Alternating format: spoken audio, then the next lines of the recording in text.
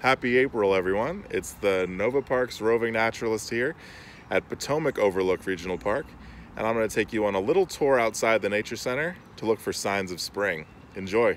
There are lots of birds calling. Right now I'm hearing song sparrow, mourning dove, and Carolina wren. The Carolina wren is the loudest one you can hear right now, sounding like cheerily, cheerily, cheerily. And there it goes. The little metallic calls you hear would be northern cardinal. Also just heard a red-bellied woodpecker. And let's see what's on this tree. I just saw something fly up to it. Might not be able to see it. It's most likely one of the song sparrows. Let's see if I can call it out.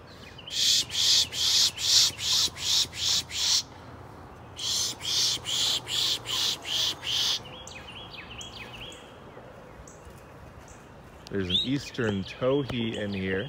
It's a sparrow species.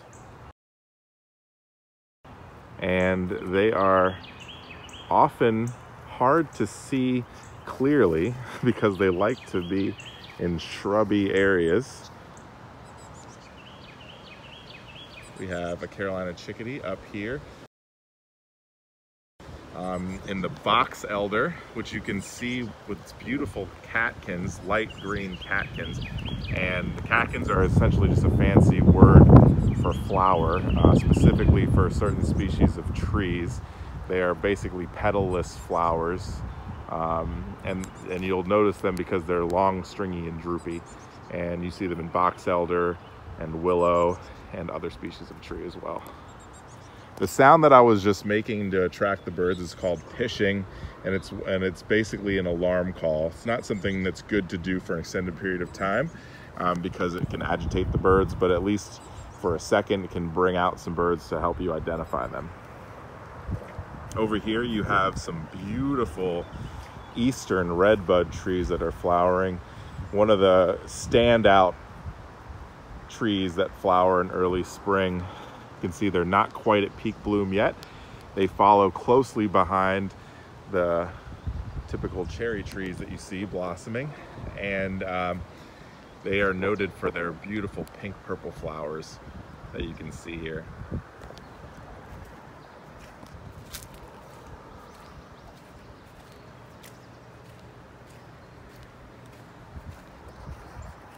And we see a cardinal straight ahead. Might be a little tough to see. It's carrying some nest material right now. Or, wait, does it look like it may have a worm? Let's see. And the female is right behind it. So I think it did find something foraging around and we have a beautiful male goldfinch on the pine here. Let's see if I can get a little closer. You can see it straight in the center of the video here, just flew. And that was the first American goldfinch that I've seen in total breeding plumage. So that was a really nice find just now. I promise you I did not plant that there. All right, moving on. Over here we have some periwinkle, which is not a native plant and can be invasive, but in the right conditions, the right place, it's a nice cover plant because the leaves actually stay green year-round, which is really nice in winter when not much else is around. Over here you can see a flower. I'm going to zoom in up close. Beautiful. Mixed in with the periwinkles you see here, this is actually called the spring beauty flower, and it is actually an edible flower, but if you are going to eat it, make sure not to remove the entire plant because then you may kill it, but the flower itself is edible and harmless if you pick it from the plant. And right now you can see the flowers are closed because it is pretty overcast right now. Once it gets some direct sunlight, those flowers will open up. Also mixed in with the periwinkle, you have some Christmas fern. And it's called Christmas fern because the little leaves that are unfurling right now actually look kind of like stockings. So that's how it gets its name. And the frond, or nicknamed the fiddlehead because it looks kind of like the head of a string instrument. Those are actually edible, but you really have to know what you're doing because not all fern fronds are edible. So you'd want to make sure you know what you're looking at and make sure that it is the Christmas fern that you are harvesting.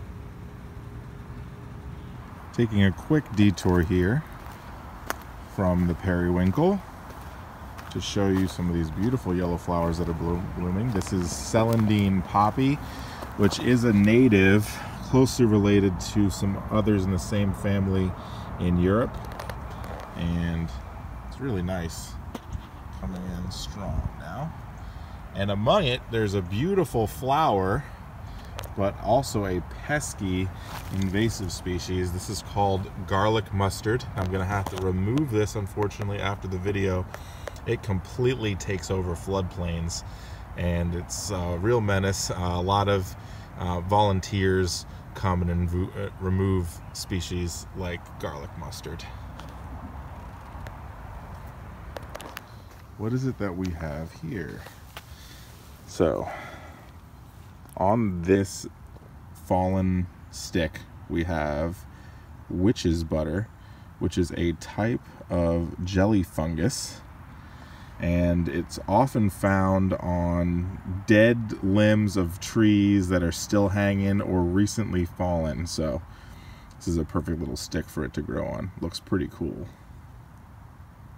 And last but certainly not least, we have our Virginia bluebells here, and this is the only little patch of them right next to the nature center, so it's my favorite little spot in the direct area of the nature center because it is a beautiful plant that you only really see for a short time in spring, hence it being a spring ephemeral, which basically just means that it comes up quickly, it reproduces, and then it retreats back into the ground. It is a perennial plant, which means that it will live from year to year, and it grows in big clusters. This is nothing compared to what you can see in the right appropriate habitat.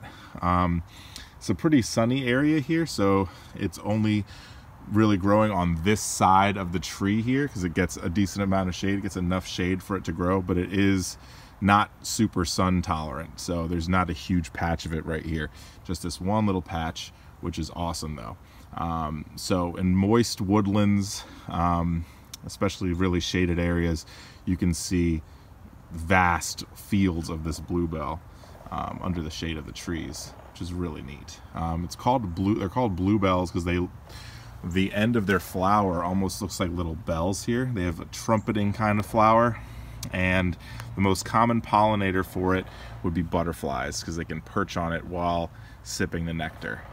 Really pretty stuff. And it is called Virginia bluebell, but it is found throughout eastern North America. Hey everybody, thank you so much for watching. If you enjoyed the video, please feel free to share with your friends and family.